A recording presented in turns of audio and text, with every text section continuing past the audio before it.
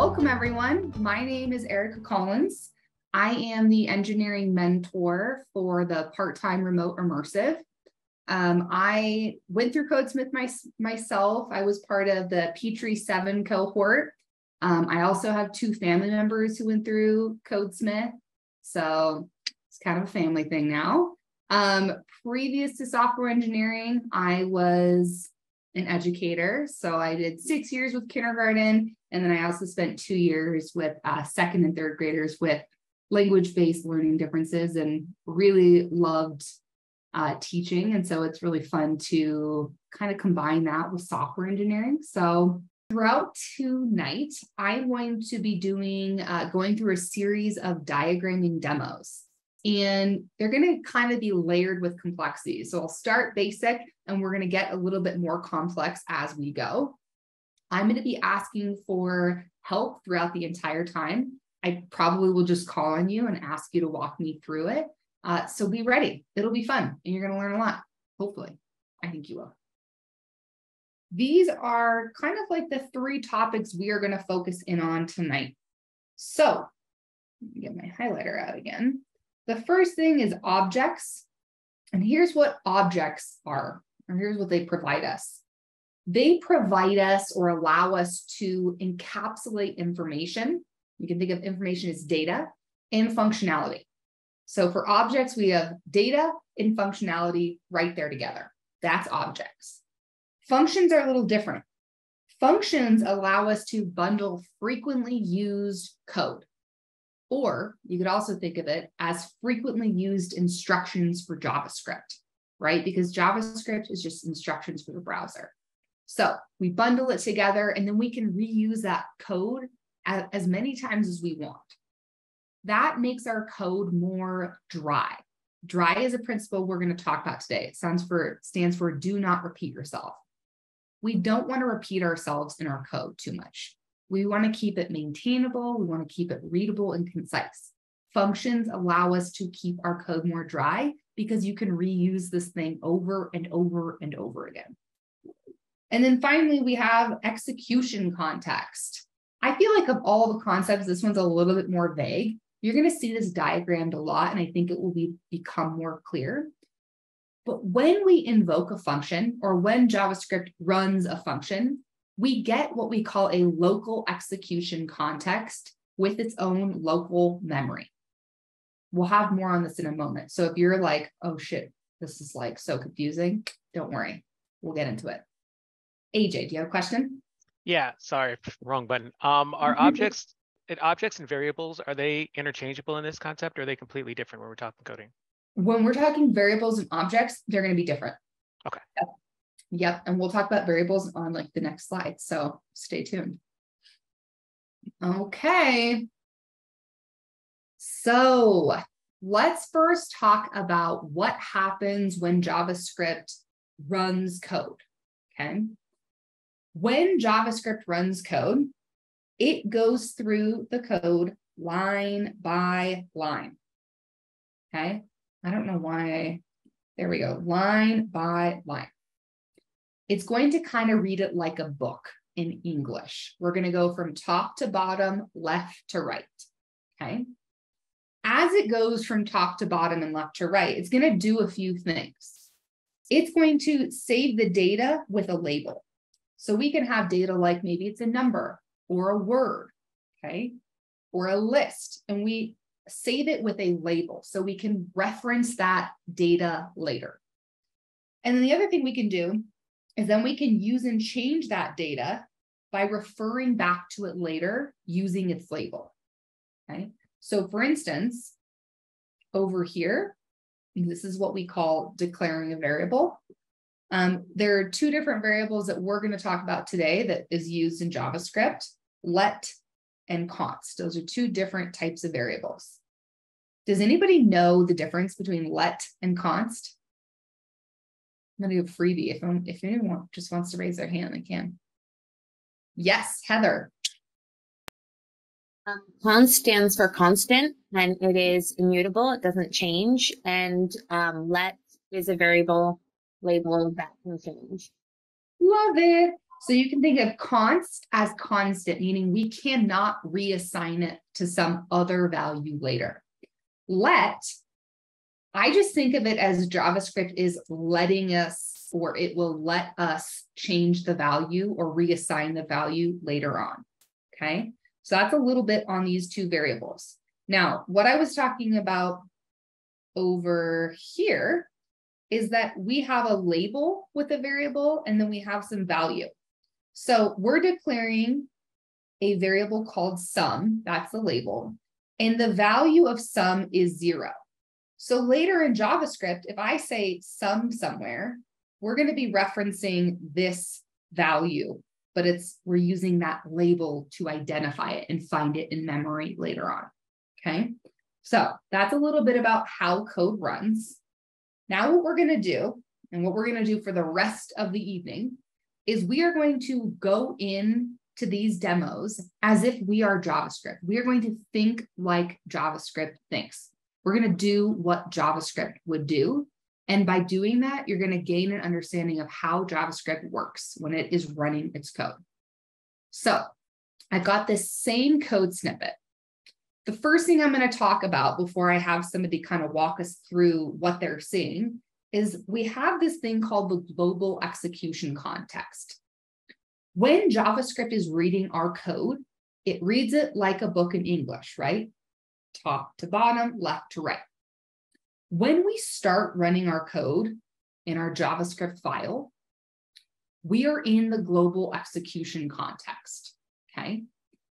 As we progress through tonight's workshop, you are going to see that eventually we can have other execution contexts that are nested within this global execution context. So it's going to be like a local execution context within the global, and you can have those nested further and further and further, okay?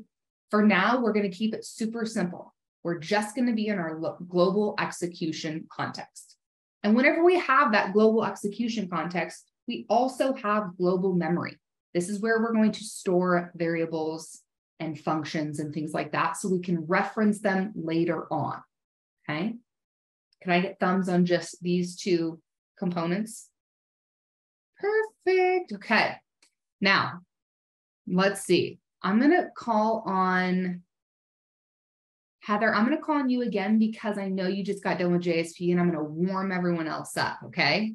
So, Heather, what I would love for you to do is walk us through from the top to the bottom, and we'll go super slowly because we're going to talk about some things as we go. So I might like interrupt and pause, but start at line 1. Tell us what you know about line 1.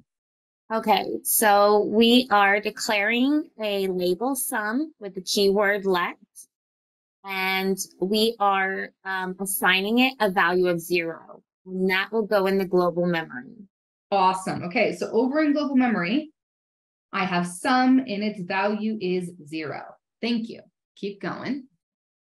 Then we are also in the global memory declaring a new label, my grades, with a keyword const.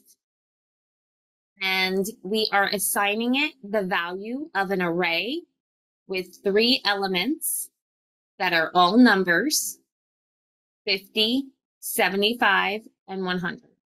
Awesome. Your technical communication is so on point right now. Keep us going. Okay. And then we are reassigning sum the value of my grades at the index of 0 plus my grades at the index of 1 plus my grades at the index of 2. Awesome. Now let me ask you some questions so everyone can hear the answer to this. Why are we able to reassign sum? Because if we're thinking like JavaScript does, when JavaScript hits line 4, it's going to see this word sum, and it's going to say, wait a minute, do I know that? And it's going to go to global memory, and it's going to see, yes, we have sum, and currently the value is 0. Why are we allowed to reassign sum, this new value? Because it has the, Crystal's raising her hand. You got this, Heather. I'm going to call on Crystal next. Okay, no problem. because it has the appropriate keyword left, which allows you to change it. Ding, ding, ding. Okay, now, again, if we're thinking like JavaScript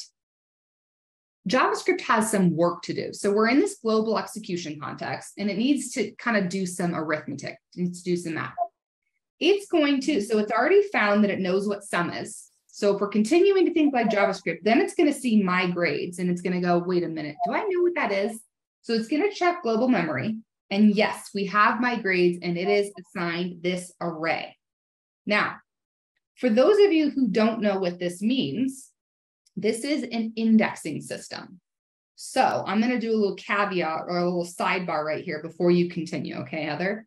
So you might think that we would say this is the first, the second, and the third. But JavaScript arrays are indexed. Okay. So what that means is it's actually, this is the 0th index, first index, second index. So when we have my grades and then these brackets with 0, what we're really saying is go find that my grades thing, which is an array. And what is in the 0th index? And Heather, what is in the 0th index for my grades? 50. Awesome. So I'm going to write down here, this like basically evaluates to 50. And what about my grades at index 1? 75. Awesome. And the next one? 100. Perfect. So what is JavaScript going to do now, Heather? It's going to add them, and then it's going to take that value and reassign it to sum. It's going to make that the value of sum in the global memory. Yes. So over here, sum is no longer a 0. It is going to be 225. And because we're done working on this, it's done figuring this out. This is gone, and keep on moving to line 6, will you? Okay, and then on line 6, it is going to declare a new label, average, in the global memory with the keyword let, and it's going to assign it the value of the current value of sum, which is 225. Perfect. And divide it by the length of my grades. Yes. Now, if everyone remembers my story at the beginning, this is the point when the instructor asked me what the length of the array was. And for those of you who don't know what the length property is, you're probably just as confused. But here's what the length property is. It's built in, and it tells us how many items or elements are in our array. So in this case, with our array, we have 1, 2, 3 items in our array. So the length of our array is, what is it, Heather? 3. Awesome. So what is going to be the value of average and global memory? So when it's calculated, it will be 75. Yes. Amazing. That technical communication was on point. Thank you for that. Okay, so a few things I want to just reiterate, okay? We're going to continue to go through these diagrams from top to bottom, just like JavaScript will. We're going to continue to talk about this global execution context and the global memory that goes with it. We talked about the let versus const keyword. And if you're interested in learning more about variables, make sure you go to one of the variables workshops. It's an intro to JavaScript one.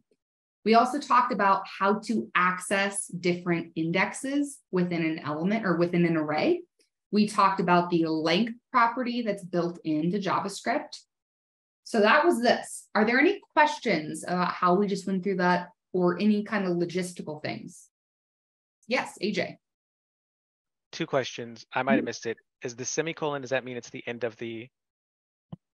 It does. It's Okay. like kind of at the end of the statement. End of the statement, and then Yeah. the period between my grades.length. Ah, yes. So this is a property. Well, technically it's like a method on here, but this is a property that we can use. And to access that and to basically get the length of this, we use this dot length.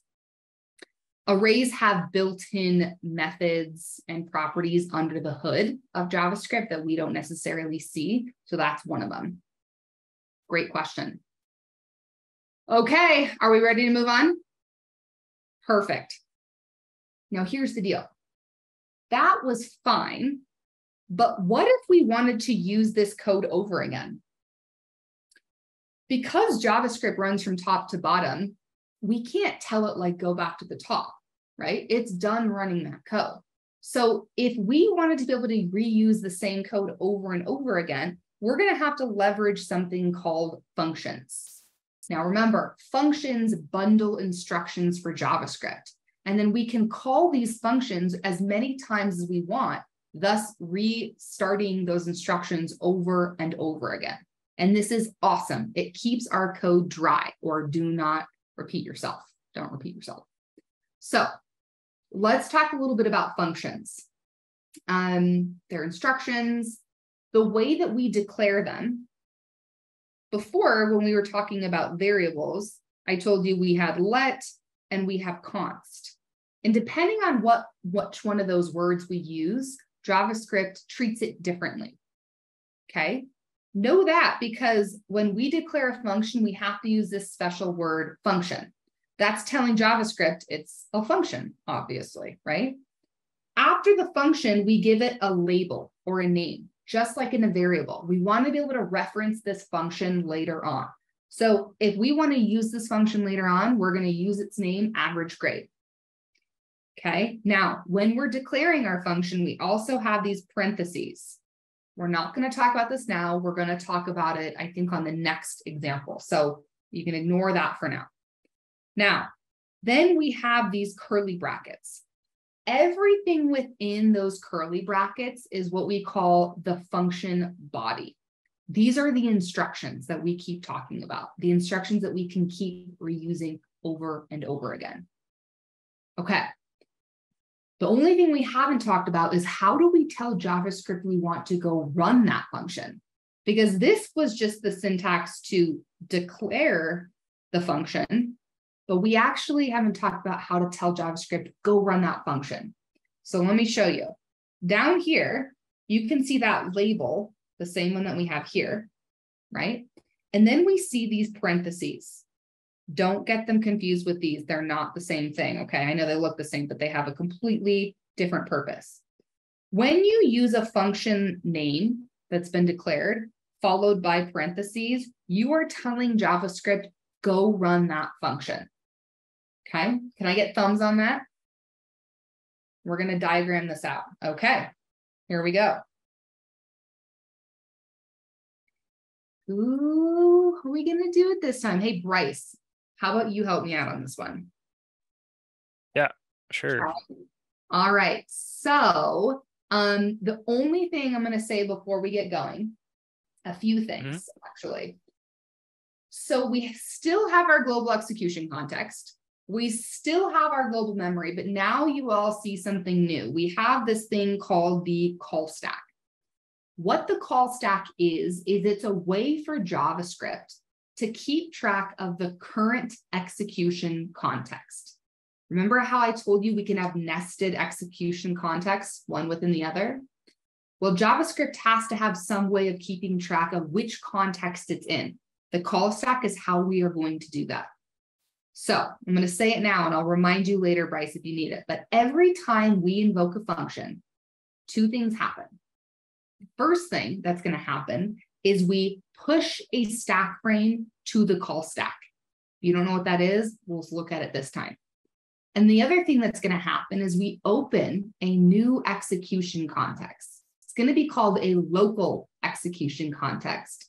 And that local execution context will also have its own local memory. Okay? We're going to see this over and over again. It'll be like second nature by the end. Okay. I'm ready for you, Bryce. Walk me through like JavaScript would. And I'm going to give you a heads up that we're going to see some interesting behavior when you get to line 2. So get us going and we'll see what happens. Cool. So first we're going to declare the function average grade. And we're just going to set it equal to the just the definition line by line of it, but we're Yes. not going to invoke it yet. So it's just going to be like constant migrate sum I equals love blah, blah, it. blah. Something you Function said that I definition. don't want to breeze over yet because you nailed it and I haven't talked about it before. But for everyone who doesn't understand why we're doing this, when we declare a function and we put that function in memory, its value is what we call the function definition. And the way that we write that is just like this. It's kind of like input, function, output, these little arrows. Okay, so there's that. Now, Bryce, continue on. All right, so now we're going to jump to line 9. And you knew. Okay, you're going to have to explain it because that's what I thought you were going to get tripped up on. So can you explain to us why we're not going to go to line 2 yet? So for a function body to be run, you need to invoke it, and we're just defining it in line 1, not invoking it. Exactly. We haven't actually told JavaScript to go run this function. We've only declared it. Okay. So JavaScript, if we're thinking like JavaScript, it sees that we're declaring it, but we're not going to go into these curly brackets. We're going to go right past it and we hit line 9. So continue on. You're doing awesome, Bryce. Cool. So line 9, we're declaring the variable under the label output. It's a constant, and we're setting it equal to the function average grade. Okay, so this is where it's going to get a little tricky. When we see line 9, you're right. We have this variable called output, and it's going to be stored in global memory. But what we're saying is the value of output is going to be whatever the result of invoking average grade is. Now, answer me this, Brian or Bryce. Have we invoked average grade yet? Like, has JavaScript done its work yet? No, so we just invoked it. It's set equal to undefined right now. Now we're going to run through it in the global execution context. Okay, awesome. Actually, wait, so pause. it might be a local one at this You're point. right. So let me pause and explain this to everyone. So the reason output's value is going to be undefined is because if we're going in order like JavaScript, when it hits line 9 and it puts output in global memory, we don't know the value yet because we haven't actually figured out the result or the value of invoking average grade. We don't know what's going to come out of that function.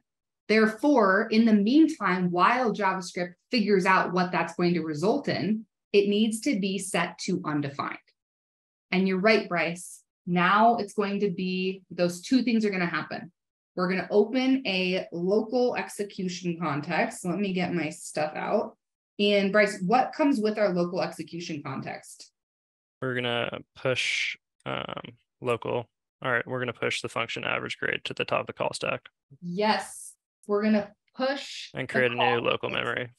Yep, we're going to push the stack frame to the call stack. And it's because it's the average grade function. I'll just do that. And then we have the local execution context. This is where we start nesting, right? We have one inside of another. What comes with this? A local thread of execution and local memory. Local memory. And I'm going to just write the name of this one so we can remember that this is average grade. Awesome. So those are the two things that happen every time we invoke a function. Continue on. Cool. Now we're going to declare my grade set equal to a constant with the value 50 of 50, 75, 100 as an array. Awesome. I actually just gave it away, but where are we going to store this variable? Yeah, in local memory. And can you tell us why? Do you know why it's going to be in local memory? Because once we run the function, we open the local execution context. Therefore, everything that's now in this thread of execution will be within this local execution context. Exactly. If we just look at the call stack and we see that top stack frame, that's going to tell us what memory we're using, what execution context we're going to be running in. So yes, we're in average grade. Oh, I'm trying to do an arrow. So that's like the memory that we're going to use. Okay, keep going. Thanks. Cool. And then we're going to declare the variable sum to let and set it equal to 0 in local memory again. Perfect. And we're going to reassign sum to my grades index 0 plus mygrades1 plus mygrades2. And what do those correspond to? Which elements? So index 0 is 50, index 1, 75, index 2 is 100. Awesome. So Okay. 225 will now be sum. Perfect. Okay. Now we're going to declare a new variable average to let. We're going to set it equal to sum, which is 225, divided by mygrades.length, which is 3. Perfect. So JavaScript, 75. if we're thinking like it, it's going to be in this execution context. You're right, 225. And you said what was the length of the array? It's 3. Perfect. So average is now 75. Okay. All right. And then we're going to return the value of average, which is 75. And that pops off average grade from the call stack and takes us back to the global execution context. And now output is no longer undefined. It's now set equal to average, which is 75. Exactly. Awesome job. I'm going to say that again, but a little more slowly to make sure everyone follows. Thank you so much, Bryce. That was awesome. So at this point, because we haven't talked about this word return yet on line 6, return is a special word in JavaScript, and it's a super, super important word too. First of all, when JavaScript sees average, it's a value in local memory, and that value in local memory is 75. So when we're talking about average, we're talking about 75. Here's what the return keyword kind of does. What it's saying is, go to where you invoked this function, and that's where that value is going to go. So we invoked average grade right here. This is where that value is going to be returned. So it's kind of like saying, okay, replace this now with the value, and it's 75. So output value is 75. Now, before we put that in global memory, those two things happen. We pop the stack frame off the call stack, so average grade is out. And then we do something called garbage collection, where all this goes away. We're done with this execution context. We don't need it anymore. And like Bryce said, output is no longer undefined. We have a value. That value is 75. How do we feel about that? Are there questions? Is there confusion? This is a great time to ask questions before we move on. Okay. Now I want to get a thumbs check, because here's the deal. If this felt like a breeze, then we can go to the next example. But last time I did this, I had quite a few people who wanted me to move on to line 10. So can you just show me a thumb up if you want me to move to line 10, and we can do one more go around? Perfect. Thank you for the honesty. Okay, here's what we're going to do. I'm going to have Crystal. Would you want to do this next one with me, Crystal? Yeah, sure. Yay. Okay. So Crystal, just as a reminder, we are now on line 10. Oh, you know what I did? I just erased something. Hold on. There we go. We would still have average grade in memory, but okay, we're on line 10. Talk to me. So under global memory, we would have the value of new output with the label for constant, and it would be currently undefined. Or yes, and can you remind me? Can you remind me why it's going to be undefined? Since JavaScript goes from top to bottom, currently it doesn't have the answer to the nested function yet. So we're going to have to, it's going to have to recall the nested function in the local memory.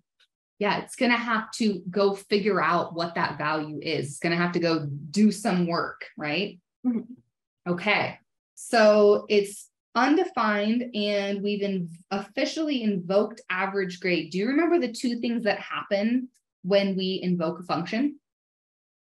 Yes. So first off, I know that we do open the function in the local memory and the local execution context. Yes. So the first thing we do, oh, it didn't make my square all nice. Hold on, that's going to drive me crazy. Or rectangle. Okay, yes. So the first thing we do is we are going to make that local execution context and local memory. Wonderful. And now what?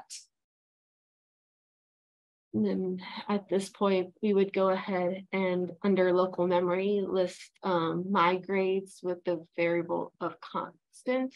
Close. There's one more thing we have to do over here. Do you remember the technical terminology to talk about the call stack and what we need to do? It's not return, it's something else. Return is at the end of the function. It's push a stack frame to the call stack. Push a stack frame to the call stack. Yes. And by the way, I will probably mix up my words on this all the time. I don't know who came up with those words, but it's so confusing. So yes, and what's going to go in here is the name of the function that we're running. So average grade. Awesome. Okay, now we're ready to hit in our function, line 2. So under local memory, we would list my grades with the variable, with the variable constant with the array index numbers of 50, 75, and 100. Perfect. And then underneath that, we would list sum with the variable of sum with the function of let, and it would be equal to 0 for the current moment. Perfect.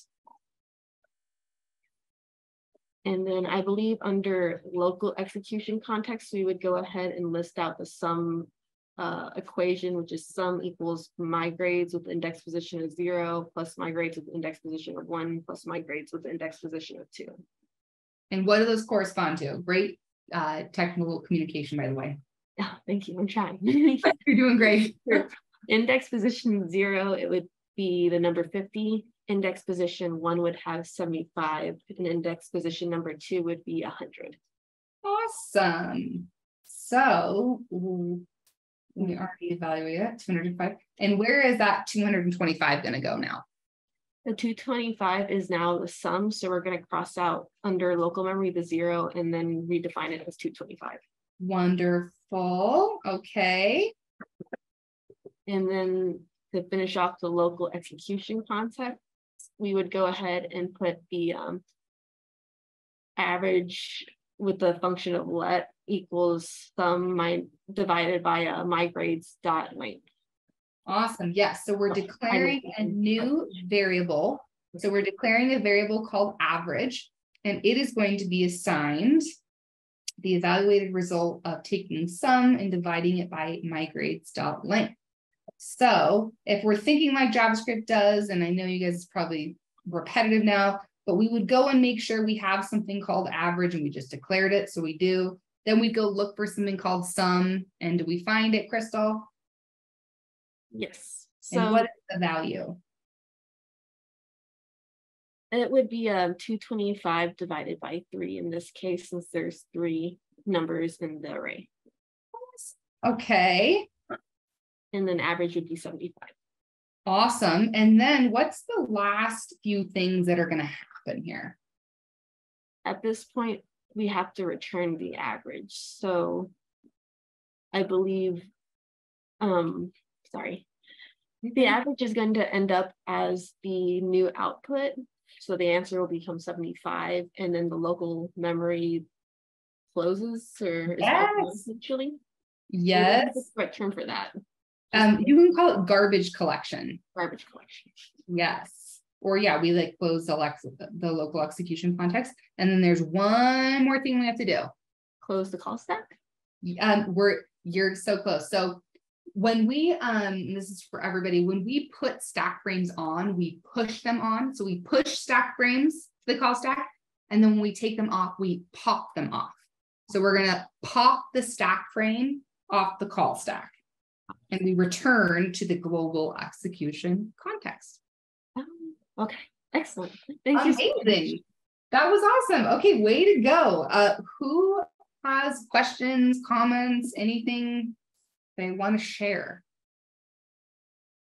Okay, so here's the deal.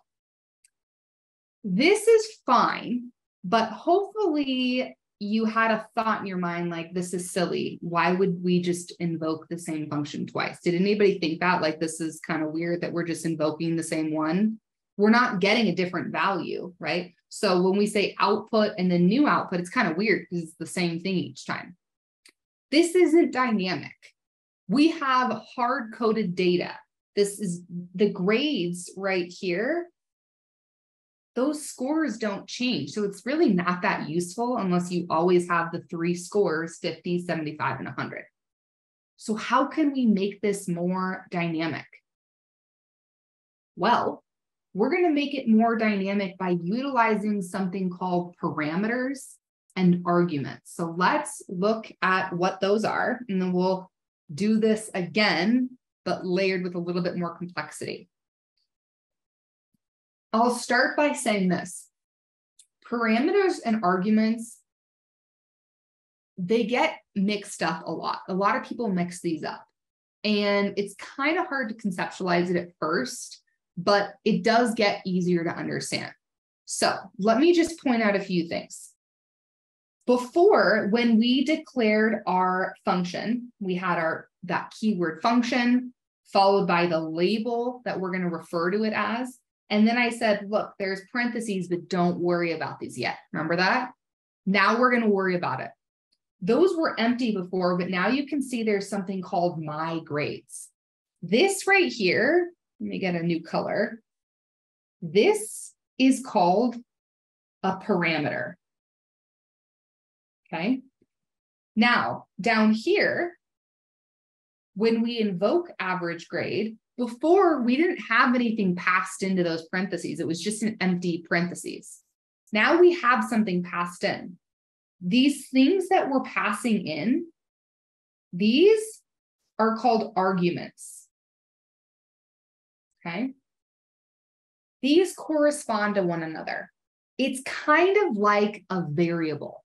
This is going to be the label for our variable, and this is going to be the actual value. And the cool thing is when we go to invoke this function, we can pass in unique data every single time. So I could get the average grade for Elijah's 3 tests and AJ's 3 tests and Dewey's and Anna's, right? I can make this dynamic. Anybody can pass in data. So we have parameters and we have arguments. Here's how I want you to remember the difference between the two. And then I'll continue explaining these. I think of parameters as placeholders. Okay. This my grades, it's just a label. It's just what we're going to refer to that data that's being passed in. Okay. And you'll see this in the example. I think of arguments as our actual data. So when I invoke average grade right here, and I pass in 50, 75, and 100, let me show you what that's going to be like. It's going to be like my grades is basically equal to the value of it is this, 100. It's a label for giving the data that's actually being passed into our function. And then when I'm getting a lot of colors on my screen. And then when I invoke average grade down here and I pass in new data, guess what? My grades is going to reference that new data. It's going to be 100, 85, 100. Now, it's okay if you don't like fully understand this, but can I get like a thumb, like I'm starting to understand what parameters and arguments are, like I at least have some idea about what we're talking about? Okay. We're going to keep talking about this and we're going, thanks for all the virtual thumbs for those who have cameras off. That's super helpful and I really appreciate it. I'm going to just erase this stuff. I don't think it's super helpful. There we go. So if you could write one thing down on this one, like if you're a note taker, I would write that parameters are like the placeholder. It's just the label. And arguments are the actual data that's being passed into our function that we can then use and reference by this label. Whoops, by that label. Okay. Let's look at an example. Is anyone like dying to be the next volunteer? Because I'm happy to take volunteers too, or I can just call on people. I really don't mind. But if you're feeling like you want to give it a go, I see some smiles. Come on, somebody wants to. Sure, I'll give it a go. Yes. Who was that? Both AJ and Dewey unmuted. So who No, said it was Dewey. I think it was AJ. I don't mind if you want to you go know ahead. Go ahead, man. now I know that I'll have one of you start and one of you finish. So how about this? AJ, we'll Sure. start, and then Dewey's gonna finish up on line 9. Okay. Sure. We got All right. this. Okay. So let me get my stuff. Now, the only thing, well, I've already talked about that because we still have our call stack. Okay. I think we're good. You want to go through it? Yeah, sure. Or do I just start with line 1? And Oh yeah. You're starting with line 1. this is great. Okay. Line 1, the function average grade. And my grades is the parameter, which is the placeholder, we're going to call it. We go to line 2, which What is am I gonna, let me ask you this. Am I going to put Yep. anything in memory from line 1? Hmm? Am I going to put anything in memory from line 1? That's a great question. Dewey? No, AJ, you got this. Um, Is there a label anywhere? Something I- that we might need to reference later? I thought that my grades was the reference. It's the placeholder, right? You're right, but remember, what's the function called? Average grade? Yes. So Yeah. what's going to go in global memory? Oh, sorry, we're doing that thing. Yeah. Oh, we're doing it sorry. all. Yes. Average memory will go under global memory. Yes. Okay. Average grade is going to go Average into grade, global memory. global memory. And Yes. do you remember what we kind of draw as its value when it's a function? Do you remember, like, when we had sum before, we gave it that a was 0. What is Yeah. the value going to be for average grade because it's a function? I think it's whatever we add within the my grades function. It's the Not quite. I'm going to give it away. And actually, Sandra got it in the chat. It's called the function definition. So remember, do you remember this, AJ? Because it's a set of instructions, Mhm. we got to draw it like this. It's a function. Its value is a function. Yes. Okay, cool. Yeah. Now, you are right that we have this parameter called my grades. Now, the cool thing is we don't have to do anything yet because we're not actually using that label yet. Let me ask you one other question. Sure. We've declared this function on line 1. Did we invoke it yet? No. So are we actually going to go into this function body in line 2, or are we going to skip past it? We're not. Yes. Yes, we're going to Yes. skip past it to line what? 8. Yes. Yeah. Okay, so we're on line 8. What's going to happen? Oh, I'm glad you asked.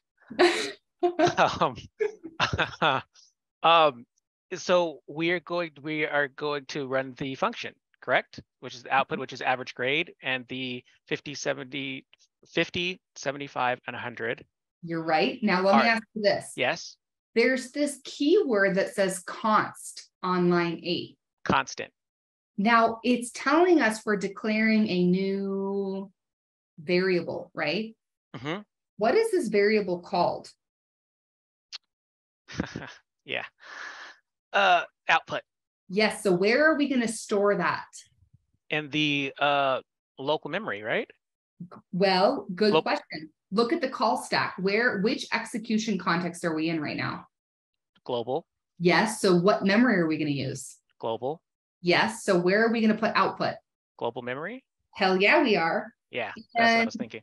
Uh-huh. I know you were. Yeah. And do we have a value yet for output? Do we know what its value is yet?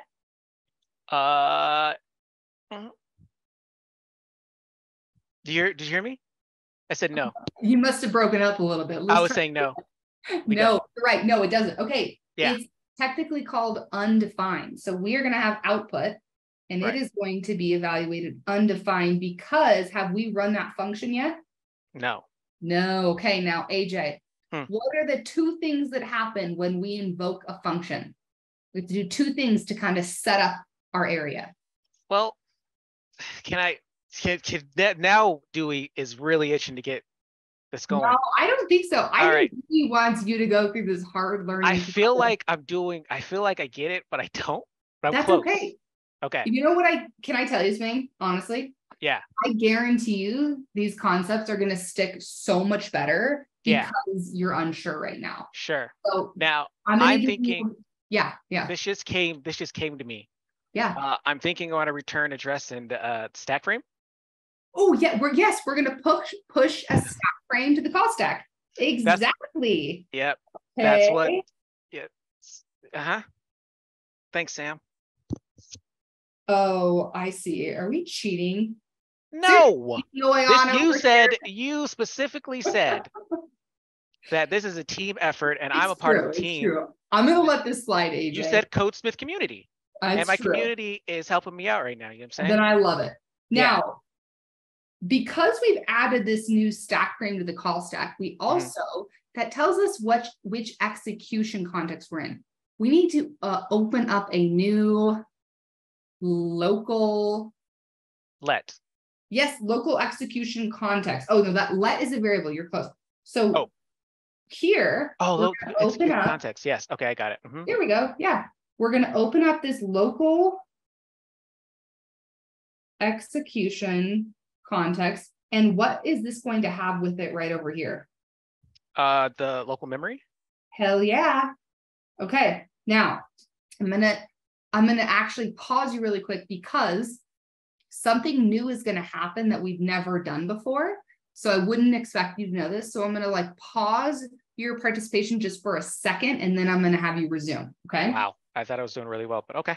No, you definitely are. You definitely are. That's why I'm not going to set you up for failure by expecting you to know that. Fair enough. So now that we have added this new complexity where we have parameters and we have arguments being passed in, one of the first things we have to do with this new local execution context is we have to handle our arguments.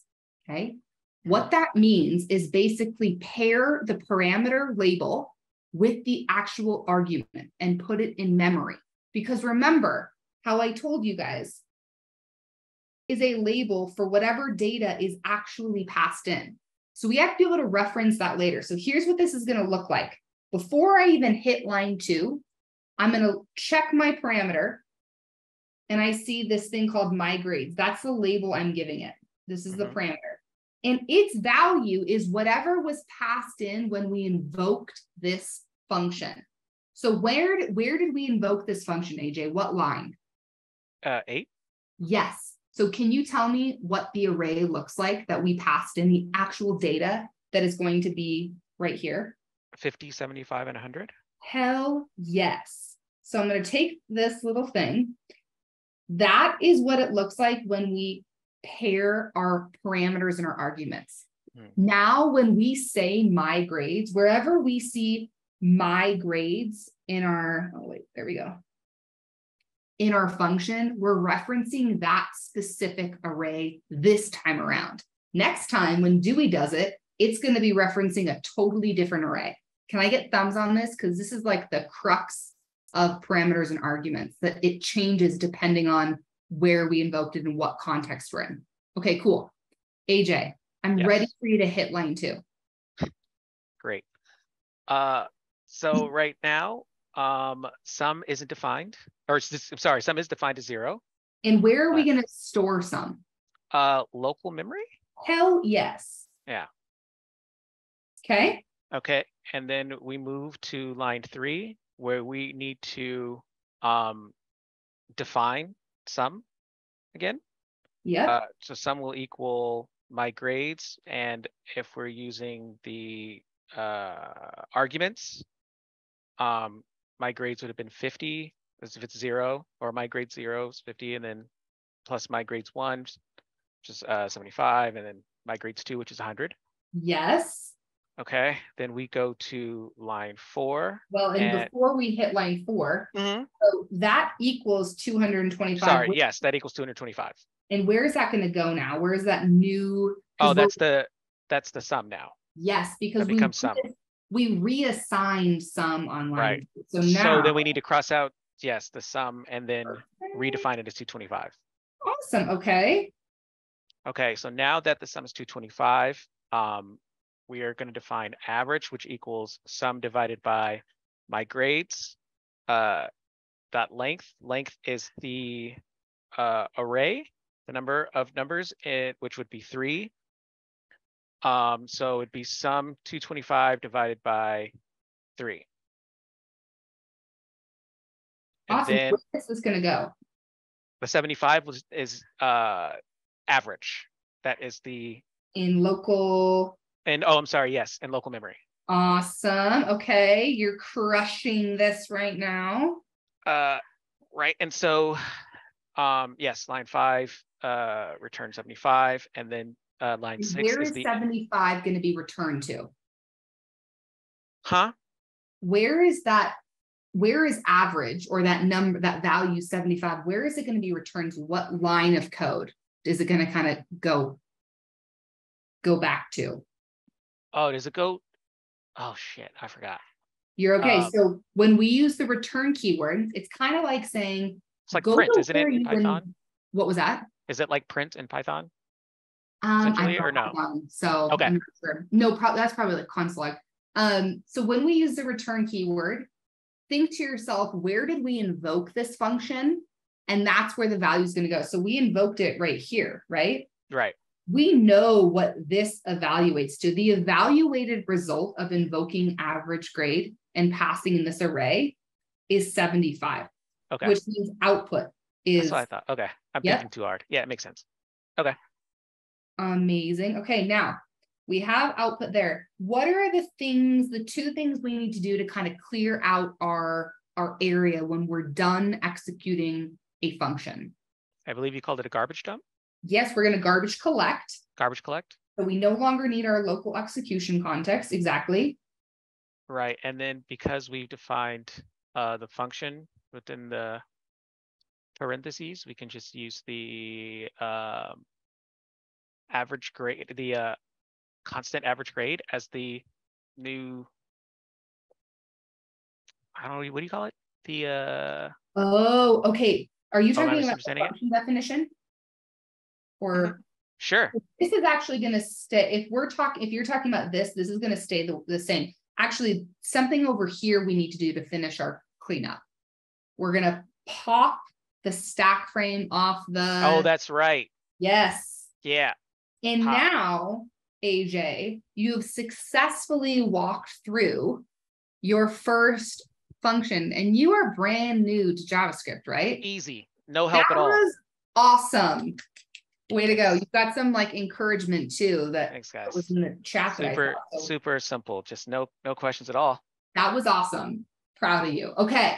Now, my friend Dewey, we are JavaScript. JavaScript is done executing line 8. We now have this constant variable output. It's got a value 75 in global memory. We have now hit line 9. Tell me what we're going to do. Okay, so am I correct that does the global memory stay 75?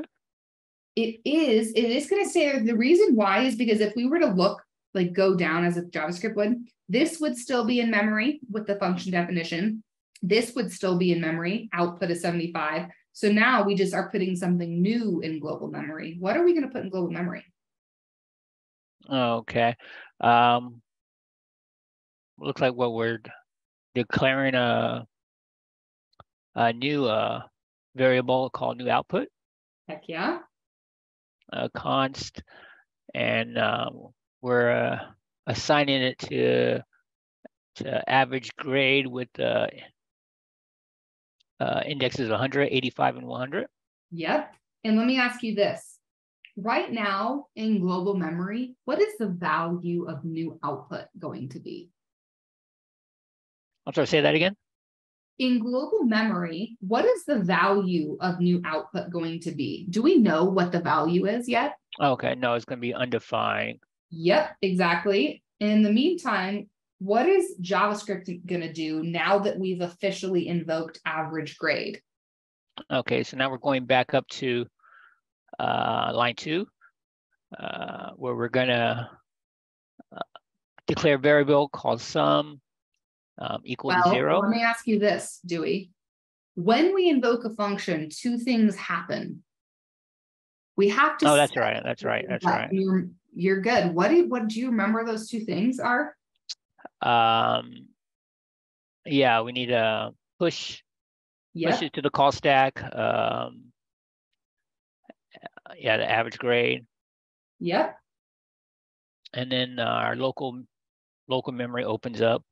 Yep, with a local execution context as well. Okay, local execution context. And the local memory. Okay. Now, one moment before we get, that was terrible. That's supposed to say average grade. I'm going to leave it. That's fine. Now, there was one extra step before we hit line 2. Because we are given actual arguments and we have this parameter as a placeholder, what do we need to do before we hit line 2? We have to pair our parameters and... Okay, and arguments, yeah. So do you remember how we're going to do that? So are you referring to what, line 1 function average grade, where we insert the argument? Yes. For my grades? Yep. So we have this label, my grades. Where's that label going to go? We have to store it somewhere. Okay, yeah, I'm sorry, that's going to local memory? Yes, my grades. It's like a label. And then what's the actual value going to be? Yeah, it's going to be 185 and 100. Heck, yeah. Okay, so now we're ready for line 2. Hit us with it. Okay, so yeah, we're declaring a variable with sum using let, and it's equal to 0. Put that in local memory. And then we are redefining sum. We're declaring sum to be equal to my grades index 0 plus my grades index 1 plus my grades index 2. And what are those corresponding values? Yeah, we have 185, 100. Okay. Awesome job. And so that's going to be 285. And where is that new value going to go? Let's see, that new value is going to the local memory. Yes. Okay. Now what? Okay. And then we move down. We're declaring a variable with average, called average using let. And we're taking the sum, which is 285, and we're divided by my grades.length, which is there's 3 numbers, so it'd be divided by 3. Who can do quick math? Put it in the chat for us, will you? Unless you know it. Divided by 3, yeah. Someone get their calculator out for us. Here's my calculator. Nice, AJ. Thank you. It's 95. Okay. Appreciate the assistance, AJ. Okay, so we got 95, and then we're gonna. So now we're down to return the average. Awesome. Now, where is that going to be returned to? Do you remember where we return it? So yeah, we're going back to the global memory, the new output. We make that 95. And now, yeah, it used to be undefined, now it's 95. Perfect. And then there's we're gonna, we have to do to close down. Yeah, we're gonna pop out the call stack. Heck yeah. And we're clear the garbage in the local memory. Amazing. Okay, way to go, Dewey. Absolutely crushing it. No, How do you feel about that? I'm just piggybacking off of AJ. That's all I'm doing. Well, I mean, honestly, when I was listening to your explanation, I couldn't really see a difference. I feel like it was the same way. You know, I didn't have any questions. You have any questions? We're like, that's all it thinks. So I'm glad I could help. No, it was awesome. You both did great. Hopefully you learned a little bit along the way as well. So great. Are there any questions here before we move on to the next one? Really, I'm happy to take questions if anybody does. Okay. So hopefully you're seeing, in fact, can I get thumbs that we're seeing a progression of making these functions better and more reusable and more dynamic, right? If we go back to this first example, like this is terrible now. And then this one's really no better. And finally, we're at a place where it's dynamic. We can pass in anything we want. That is the magic of parameters and arguments. We can reuse it. That's awesome. Okay. Now what we're going to do is we're going to talk very briefly about something called the console. For those of you who are working in CSX or have been using an IDE, you are probably familiar with the word console log. It's something that's built into JavaScript. And the reason why we love console logs is because we can't see what's happening with JavaScript under the hood, right? As JavaScript is executing, we don't know what it's doing. We can't see what's happening. But if we explicitly add in what we call console logs like this, then we can get a glimpse at pieces of code. It'll show us what that evaluates to. So this is huge. Let's do, oh, actually, I do want to highlight this one point before I move on with this return keyword. The return keyword allows us to take information or data from our function and pass it to the outer context that invoked it. So think back to where I said, where did the function get invoked? That's where the values return to. That was an outer context, right? That was the global execution context. Console logs are different though. They just print something to this thing called the console where we can see outputs. So let's diagram this out. This is going to be quite a bit quicker. The only thing that's different with our kind of area right here is I've added our console over here, okay? We still have everything else. I don't know, some of us newly joined, but does someone who hasn't volunteered want to do this one? All right, so we're defining the function addFunc, and we're taking the two parameters num1 and num2. Now, before we do that, we have addFunc declared and we're storing that label in global memory. What's the value going to be? What's it going to look like? So as far as the global memory is concerned, it's a function definition. Yes, there we go. So there's its function definition. Now, let me ask you something. Do we care about the parameters or arguments yet? Or do we have to do anything with those yet? Not necessarily as far as JavaScript when it runs through it. So if we're reading it like JavaScript, we can skip right to line 5. Exactly. Hit me with line 5. So line 5 is going to be stored in the global memory as output. And as of right now, it's undefined. Heck yeah. And that's invoking the function addFunc, which when we see that, the global execution context sees that is some type of operator and invocation. So it says, okay, let's start. Let's put it on the call stack so that we can go to execute it. I don't know how to quite explain how I understand it, but I just know it. No, you did that really well. Yeah, we have to keep track of the context we're going to be in. So you're right, because we're invoking addFunc, we're pushing the stack frame to the call stack to help JavaScript keep track of where it is. So way to go with that one. Right, okay. And once it reads that we're going to be invoking addFunc, it's going to go back to the function itself. And with that, it's going to create its own local execution context and right beside it, its own local memory. There we go. It was like, I can't do this a third time. Okay, so local execution context, local memory. Okay, awesome. And it's going to be taking the two parameters num1 and num2, which are going to be stored in the local memory. I love it. And just another quick thing. I know this might be trivial to most, but one thing I had a hard time understanding is that the parameters can be named anything. You can name it chicken, potatoes, fries, beans. You can name it whatever you'd like. I always was curious, like, where are they getting these num1 or num2? I always thought it was like something that's like built into JavaScript.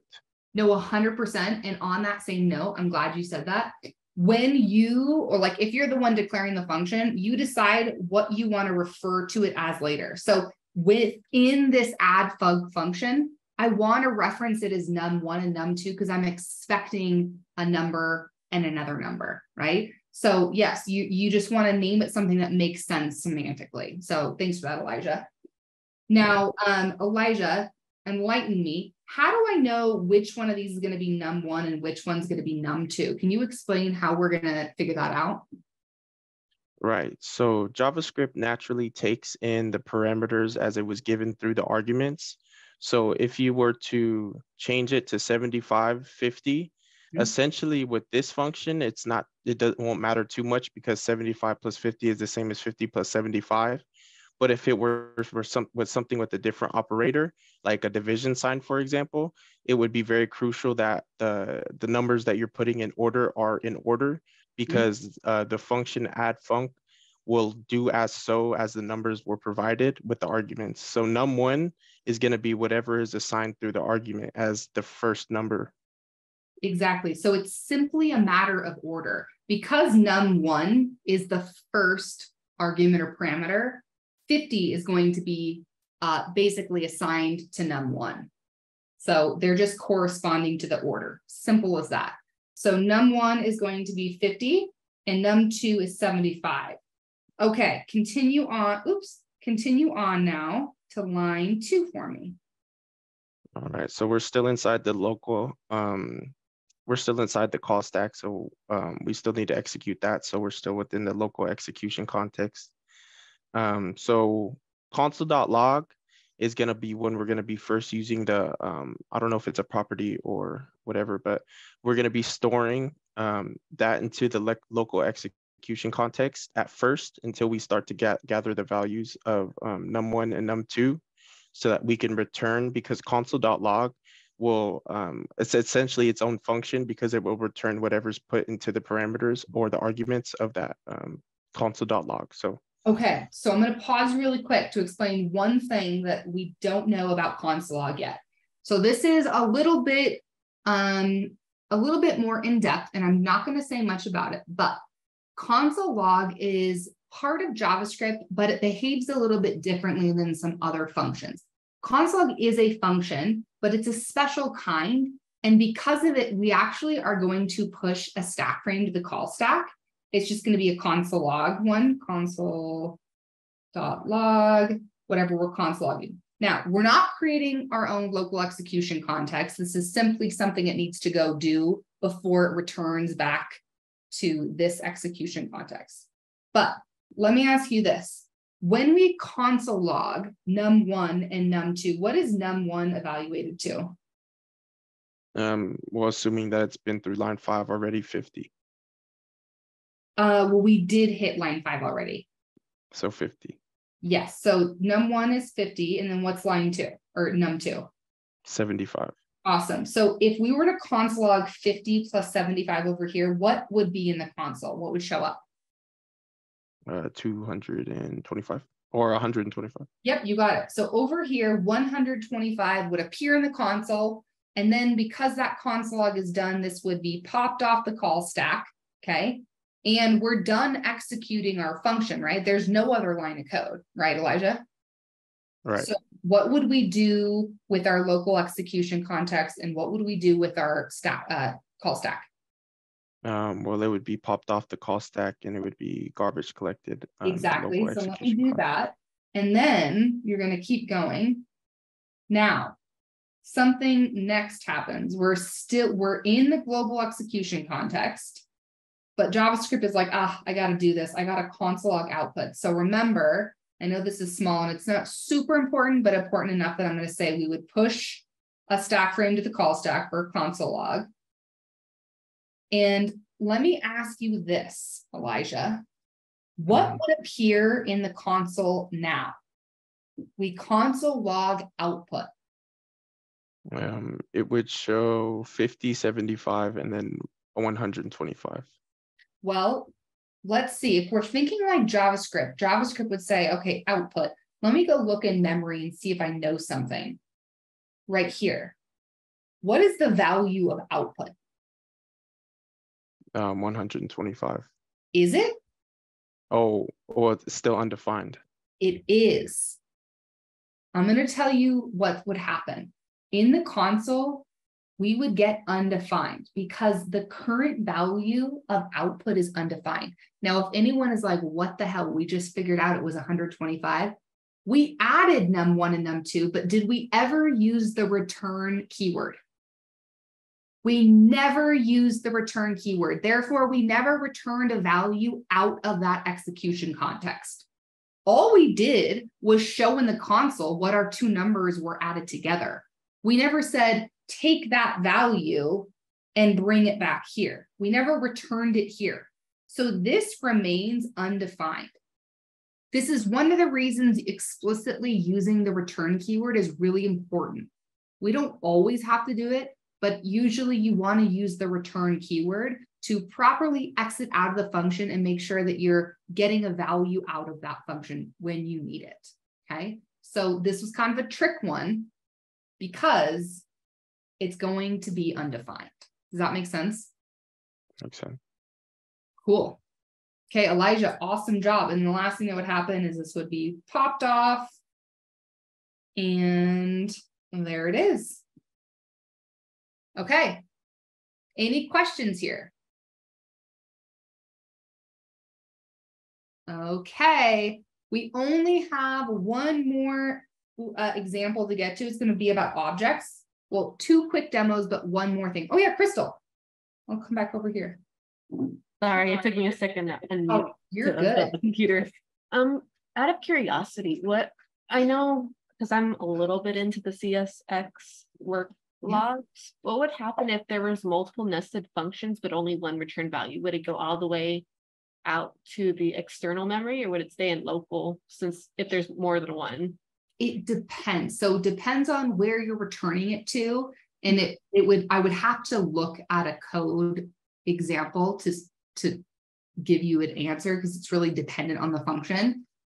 So yeah, I'm gonna have to say it depends. Okay. Sorry. I know you probably wanted a more concrete answer, but no, that's all good. I was just curious. It was like a for sure, like only leaving the one nest at a time, or if it depended on what the actual return to was. Okay. Yeah. I like where you're thinking though. Awesome. Okay, so this is the last thing. So we talked about functions, right? Now we're going to talk about objects. And this is going to be relatively a quick part, but it's a really fun part. I really like this area. So you can think of objects and arrays as being very, very similar, but there are definitely core differences. They are both data types that store information inside of them. With arrays, when I get my marker out again, with arrays, we use square brackets. We saw that in the other examples, okay? With objects, we use these curly brackets or curly braces, okay? The other big difference between objects and arrays is that in arrays, we usually just have like values on their own like this. You can have nested ones, but we're not going to go there. But with objects, it looks a little different. In objects, we have what we call key value pairs, okay? I'm actually going to rate that because it's nice to know. Key value pairs. Another little side note, when you hear the word key, ooh, that's hard to see on there. Key is the same as a property. So if I say the property name or I say the key name, I'm talking about the same thing. They're synonymous, okay? Just so you know, because I might use them both. I say them both. Okay, so objects have these key value pairs. Here's how I like to think about key value pairs. It's kind of like a variable, right? You have a label and then you have a value. So here my label is name and the value is Will. I have the label company and the value Codesmith. Something cool about objects, and if you attend the variable workshop, you will learn more about this.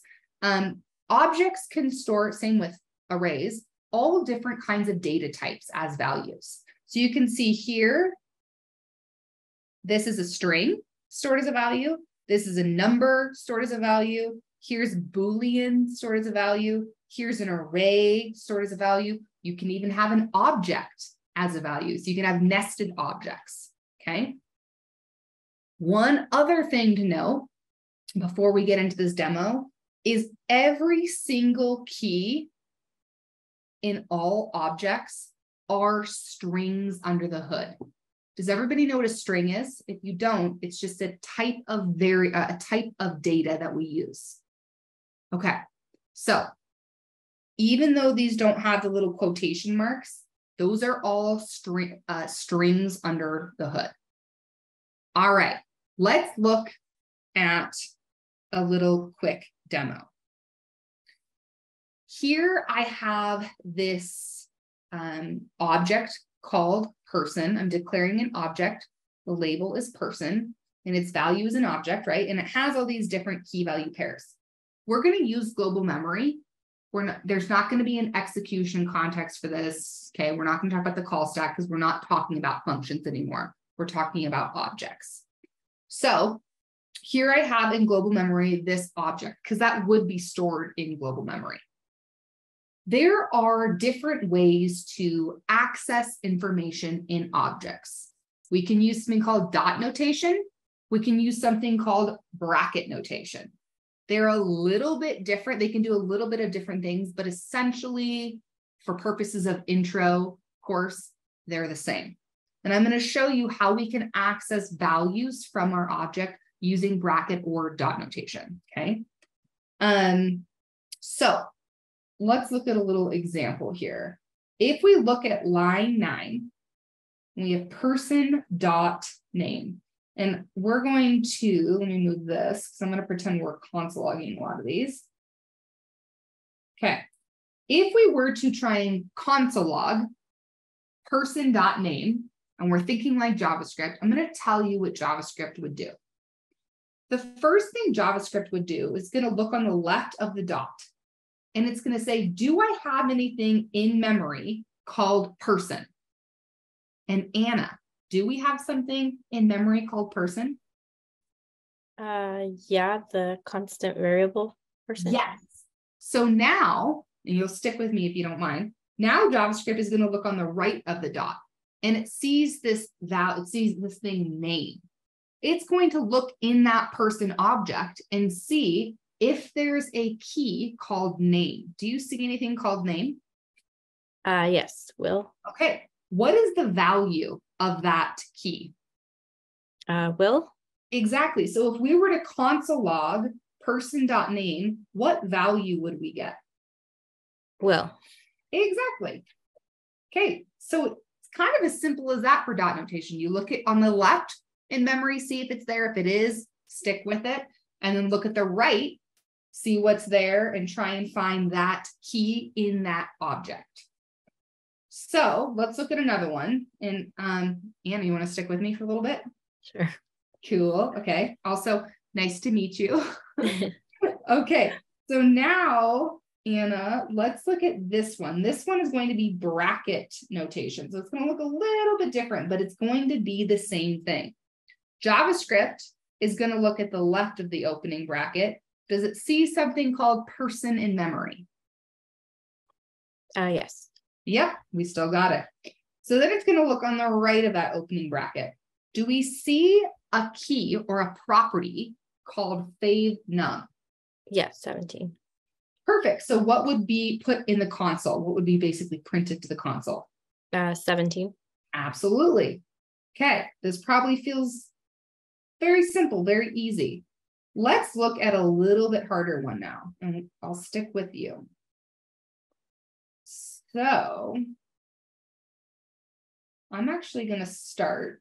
Let's do this. I'm going to cover one of these up. Don't look here yet. Okay. Can you tell me what JavaScript would do if we tried to console log person.favesnacks? Like, how would JavaScript think? It would look to the left of the period to person. Yep. And then look for the value favorite snacks and then it would log the array. Absolutely. So this is what it would look like. Now let me ask you this. Oops, I copied the wrong one. Copy, paste image, perfect. Okay, so it would log this. Now let me ask you this. What if I wanted you to console log person.favesnacks at the 0th index? What would it console then? It would again go look to the left, identify a person, look for the value of favorite snacks, but this time to the 0 index, which would be twin snakes. Absolutely. It would be the string twin snakes. Awesome. Thank you, Anna. I appreciate it. Okay. Before we move on to, I think, our final example, are there questions here? Okay, here we go. Now, the last piece of this is kind of bringing it all together. All right, we're going to bring together this idea of consoles. We're going to bring together, oh, Sam, yes. So Sam says, is this object the same as class objects, or are they different from class objects? Great question, Sam. That is different. So these are just your standard object. We're not talking about like object-oriented programming like class constructors or anything like that. So if anyone else just heard me and was so confused, don't even worry. It's more advanced, and that's not what this is, but great question, Sam. And the second one, is the object mentioned in slide 24 addressed as data objects? The data. Oh, right. I think I just answered that. So those are different things. Cool. Oh, thanks, Sam. Okay, awesome. Let's do this. So we're bringing it all together. This is going to have an object as our example, but in this object, there's a function, and in that function, there's a console log, okay? This is the culmination of it all. A little side note, a thing for you to know. So when we have a function that lives in an object, it has a special name. It's called a method. So if someone says like the method, they're talking about a function in an object. You can still call it a function too, but a more technically accurate way of referencing it would be a method. So like here on this right here, this is a method. Now, the other thing I said at the very, very beginning of this lecture or workshop, I said that the reason objects are so great is because you can have data and functionality.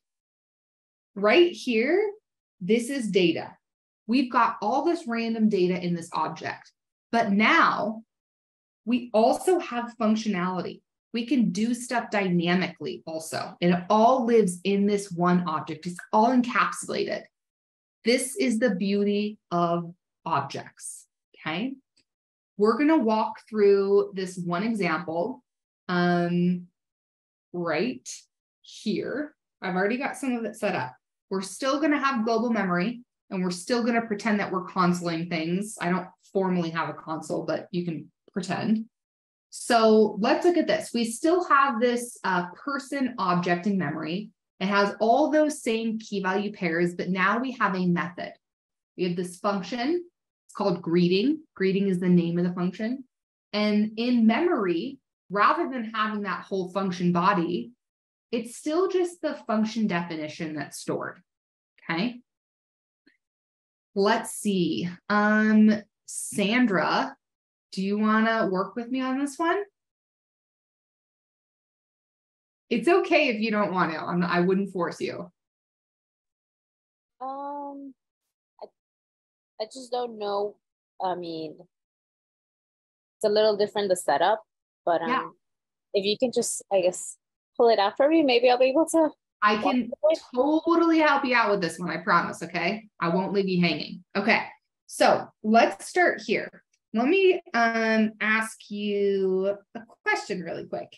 If I were to console log person.name, can you tell me kind of what JavaScript would do and what we would see in the console?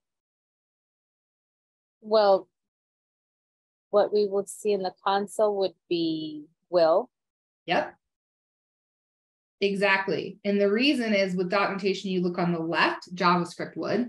It would go look in memory to see if there's something called person, and there is.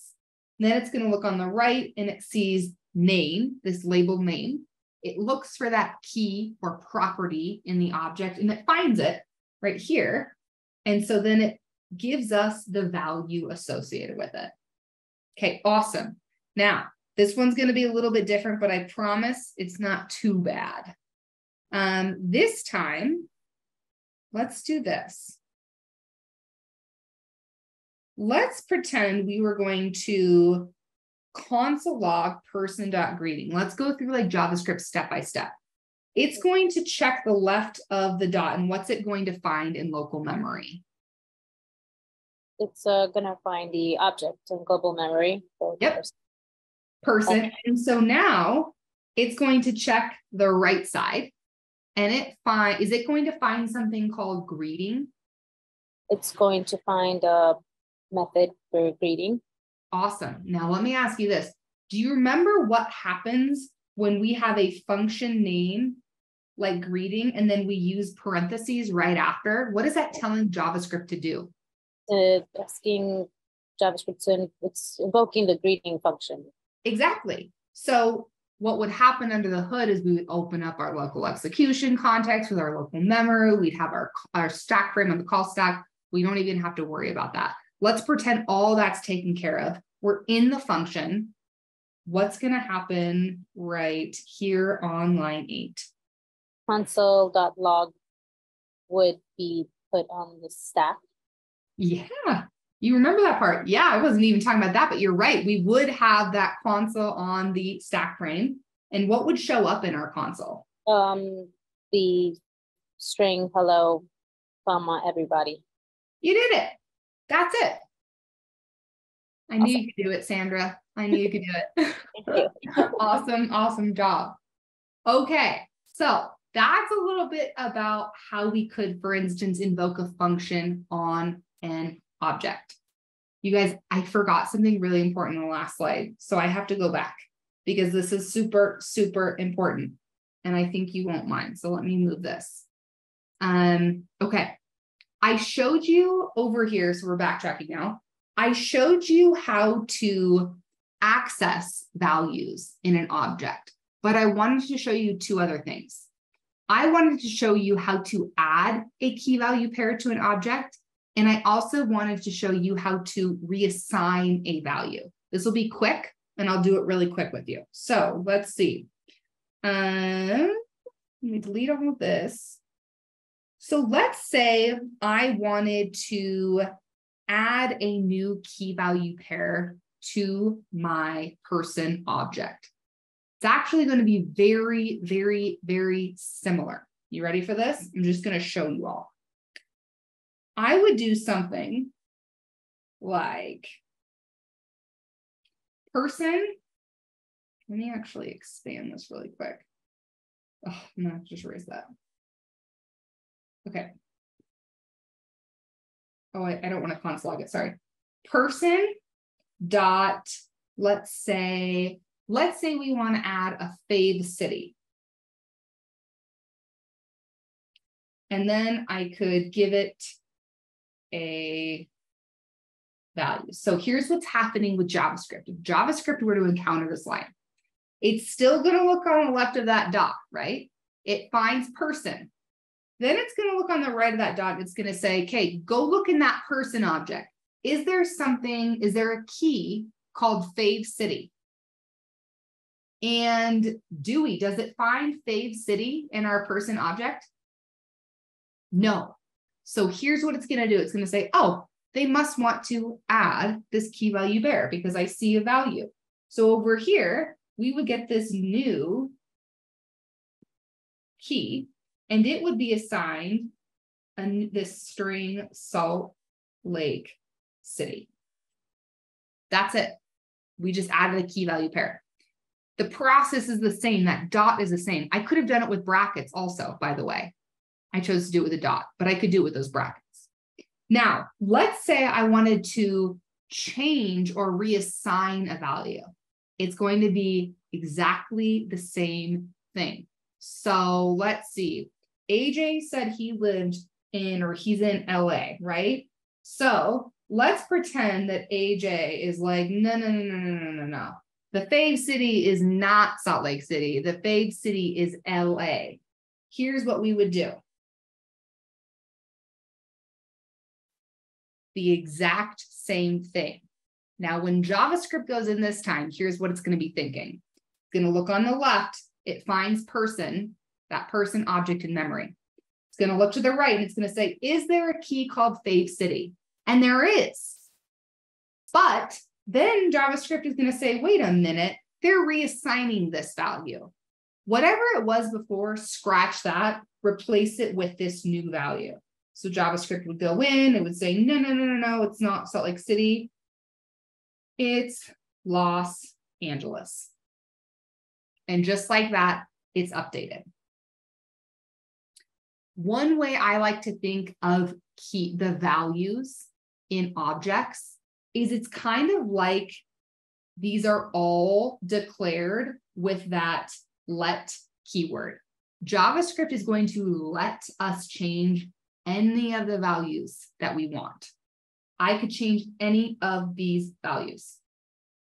Okay? That's why we are allowed to do that. Are there any questions about that? All right, y'all are doing awesome. I know it's late. You're doing great. Okay, we talked about that. Whew. So we talked about functions. It prevents duplication, prevents us from repeating ourselves. We can basically bundle instructions and reuse it as many times as we want. We talked about execution context. We always start in global, and then as we invoke functions, we create these new local execution contexts with their own local memory. And to keep track of that, JavaScript uses the call stack to figure out where it's currently functioning. We talked about objects, data, functionality, encapsulated in one area. And we did not talk about object looping. This was not actually a part of this one. So you'll have to attend a different workshop to get that one. Okay, well, I really appreciate everyone's time and engagement. That was awesome. If you are in the CSX Slack channel and you ever have questions about Codesmith or the prep programs or anything like that, feel free to find me and message me. I'm happy to answer any questions you have. And if no one else has any questions, then you are all good to go. And I hope you all have a great night.